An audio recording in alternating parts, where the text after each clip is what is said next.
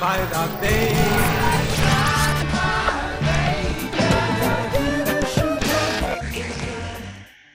I'm king now. You know what that means, don't you? That I'm your queen and we'll rule together? That I'll be mating with every lioness here, most of whom you're related to, so let's just not make this weird.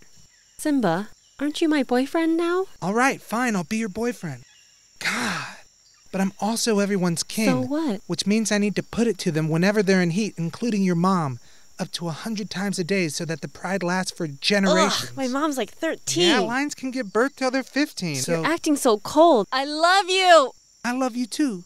But it's a numbers game on this savannah, so I have to have a lot of sex with a lot of lions. I'm gonna be sick. Oh, come on. You're not the one that has to have sex with their own mother. So let's run away and live happily ever after. And leave the pride unprotected? So love is meaningless. Hey, let's have sex. I would really like that. I would really like that too. Let's go. I last 21 seconds, which works out great for me because they're all waiting. Sex! I should let you know. My penis is spiked. I'm aware. I fornicated with Scar since I was 2.5.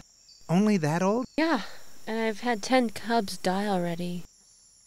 But hey, Hakuna Matata, right? Yeah. Otherwise, I'd have to kill your cubs to force you into heat. Because you're my boo? Yeah, I am. Yours and everyone else's.